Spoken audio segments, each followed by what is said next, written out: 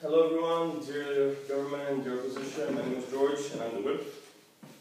I don't have a dog and I don't have a horse, even less a horse actually. I live in a house, a little house with a front yard and a backyard. My grandpa always told me, fix your backyard before fixing the front yard. My point is, my grandpa always told me this lesson because, you know, we're in the United States. We're very nosy, we're very noisy. We like to go where we're not supposed. We like to go to parties where we're not invited. And by doing so, we're making new enemies. And new enemies equal new wars. New wars equal we need weapons. Weapons to fight those people. As Said said, war is evolving. It is true, war is evolving. But new warfare, modern warfare, costs a lot of money. And it's no longer, as you said, your old M1 gun that is going to help, like the guns that were used in World War I, World War II. No, this is not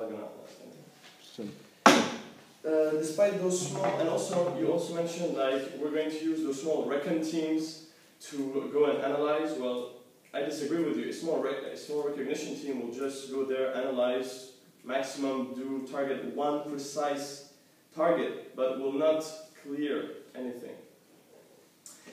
As the members of the opposition said, yes, vulnerability is an argument. By decreasing the budget, you're going to make our country vulnerable to outside attacks as well as to inside attacks. I would like to mention the inside attacks. As the whip here said, that the money, by decreasing the budget, you're going to reinvest it into social security.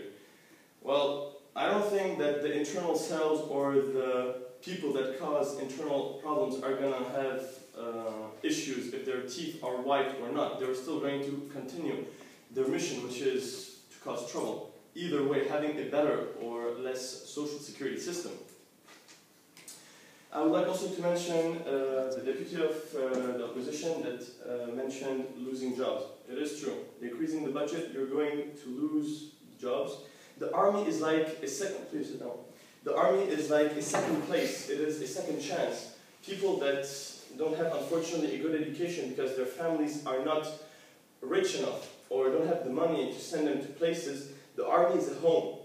We should not actually cut the budget. We should actually invest money in order for those people that don't have money to send their children to the army and at the same time get an education and fight for their country, which they consider very important because they have a national soul. Yes, please. Yes, you said that, you know, we go to parties that we are not invited to. Isn't that cutting off budgets decrease our enemies and increase our, you know, beautiful picture in this world? So I can just repeat the last part because I wasn't like listening properly. Decreasing budget will decrease our ability to go to parties we are not invited to, decrease our numbers of enemies, actually make our, you know, picture in the world much nicer. Okay. Do you agree? This is unfortunately a utopia because no need to be noisy. Let's say that I like what he has in his garden. I want to go take this flower. Some people have petrol, and let's be honest, we're kind of in need of oil. So when we see an opportunity or a little thing to go into someone else's front yard, I don't think that having money or not having money is going to stop us. We're the United States, for God's sake, come on. And last but not least, what did I write? Yes, working together, as the whip here, as the whip of the government said. Working together. Well, sure, it's very beautiful that we're going to work together, that if there's a problem, we're going to solve it as a team. But look at our politics. All of us are divided. Working together is a utopia. It would be so beautiful that we just drop arms, like, put them away, and like, be defenseless, like, all of the people. But if you look, oh, don't worry.